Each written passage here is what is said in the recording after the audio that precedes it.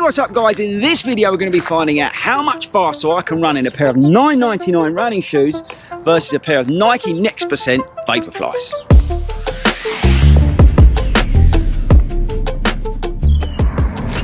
Hey guys, what's up and welcome to a very special one-off video driven by one of you guys. Now, I got an email, I get millions of emails, and this one is quite a cool one. Dear Fordy, I loved your recent video on those affordable $9.99 running shoes, which looked amazing. These ones.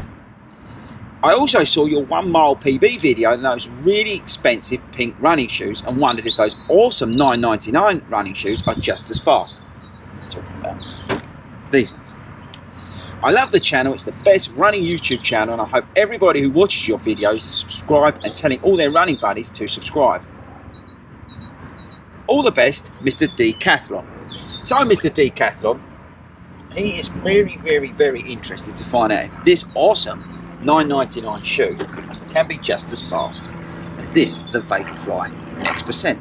So we're back here in Waltham Abbey, Essex, where I did that 1 mile PB. It was a couple of weeks ago, and I ran it in under 6 minutes. I can't remember the exact time. I will look it up before we get started.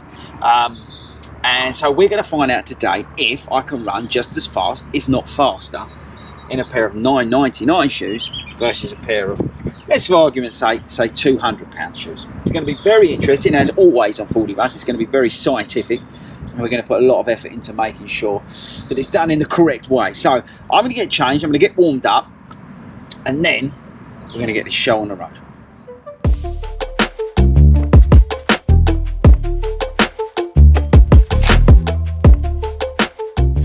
So PB is 551. And a little bit about the shoes.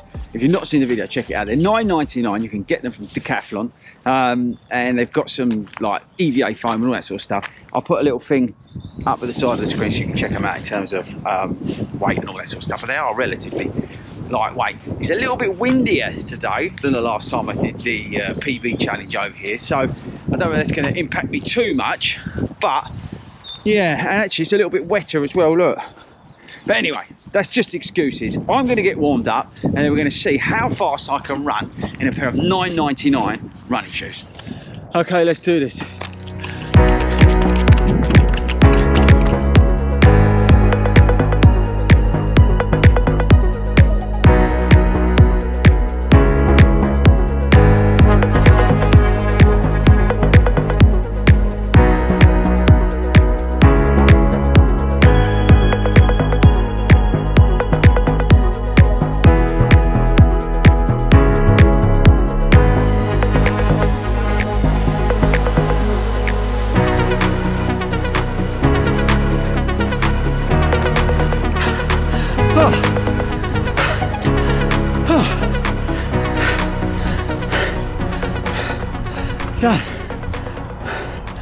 Done.